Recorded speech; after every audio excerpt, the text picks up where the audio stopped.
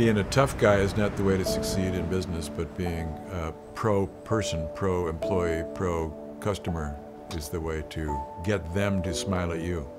We got to take the time to listen, and we'll come out wiser. Dictating is not the way. Listening to all the good ideas and then deciding is the way to be. Everyone who's caddied in their life knows that everybody that they caddy for is a little bit different. And it is a learning experience on the part of caddies, especially junior caddies, just to see the variety of personalities that exist out there in the golf course.